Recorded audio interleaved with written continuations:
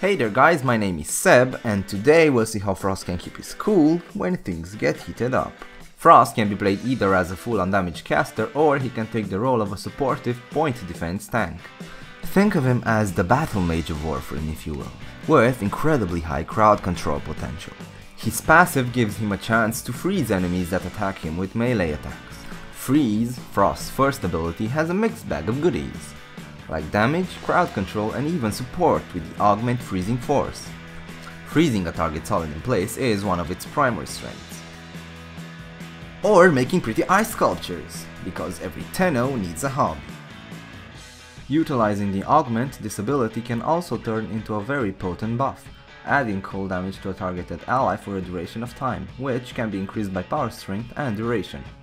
A very important thing about this skill, especially in PvP, is that it's one of the few skills in the game that is classified as a one-handed action, which means you can use it in a lot of situations without interrupting your current action, like reloading, charging up a weapon, bullet gliding, or wall latching being a few that come to mind. Ice Wave allows Frost to send forth a frozen wave, dealing damage and slowing enemies in an expanding cone. This skill is very useful for slowing down massive crowds or simply cleaning a low-level area of enemies. The Augment Ice Wave Impedance allows this skill to leave a frozen trail after casting, which slows down enemies who come in contact with it. Paired with a Nova build around the max strength Molecular Prime, the two can slow down enemies down so much to the point that they might as well just be stunned. Now my favorite skill, Snow Globe. So basically, you summon a defensive dome where you stand, which allows everyone to shoot out of it, but doesn't allow anything to shoot inside of it. This applies to both allies and enemies. Upon activation, every enemy inside of the bubble gets frozen solid for 3 seconds and then get violently pushed outwards. If they collide with terrain, they may be dealt up to 50% of their total health as finisher damage, which means it ignores armor and shields, making it, as of yet, the only skill in the game that can potentially have infinite damage scaling. Well, half infinite anyway. You could potentially kill anything by casting 2 well-placed snow globes. Every enemy that steps inside the globe also gets slowed down. The globe has a set amount of HP that can be increased by power strength, and also 500% of Frost's armor, which gets added on top of it all as additional HP. But all that initial starting HP means nothing when you're fighting high-level enemies, because the globe can go down within a few seconds after being cast.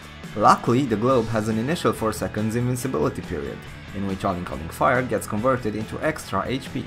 Every additional globe cast on top of the first one resets its 4-second invincibility period and stacks its HP with the previous one, making it more durable with every cast. The Augment Chilling Globe gives the skill a 50% chance to freeze enemies solid upon entering it, for 8 seconds.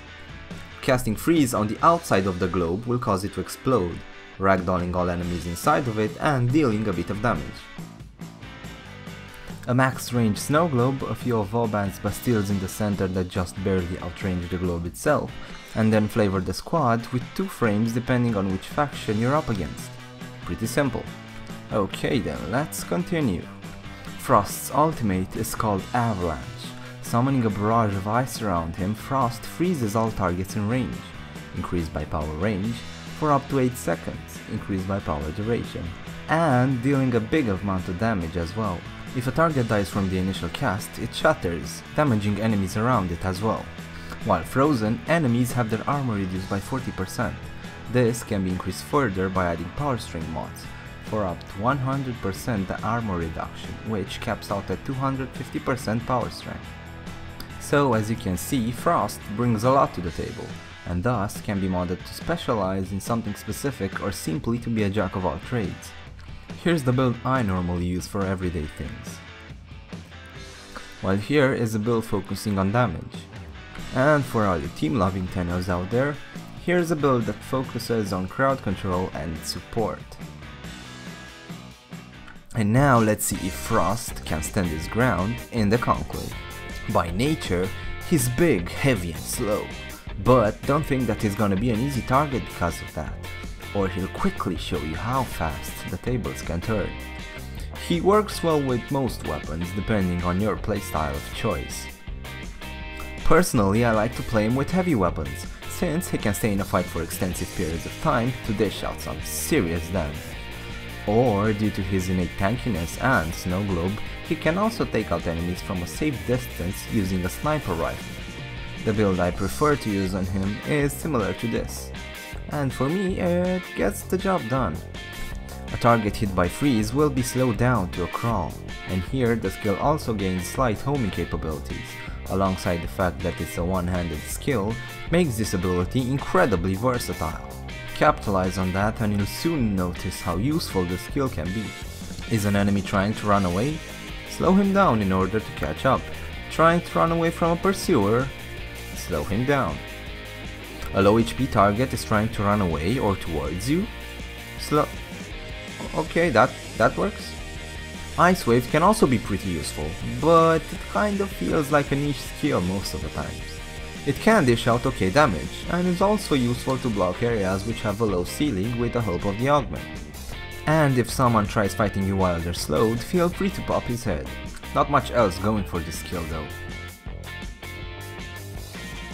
Ah yes, Snow Globe. Now this is your bread and butter, your game changer. Used correctly, this ability can save your and your teammates' bots a lot of times. It's also useful for locking down areas and setting up sniper nests. But the best feature about this skill is that it makes you a point defense monster.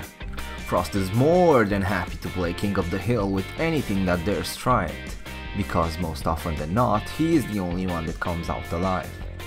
Or if you're feeling a bit cheeky, you can also have some fun with your Loki friend, because seeing an enemy running in what can only be described as an oversized mousetrap is always amusing. As for Avalanche, well, it's horrible. With a pathetic 6 meter cast range and a 2-second cast time, even my grandma can get out of it in time. And if by some miracle you do catch someone with it, its 0.5 second freeze coupled with a measly 40 damage is really not worth the energy. It will eventually get buffed, that's for sure, but as of yet I suggest not using the skill because you have way better options at your disposal. Overall, Frost is an impressive Warframe, able to stand his ground in everything but the toughest of situations. He can both protect and punish. The choice is yours, Tenno.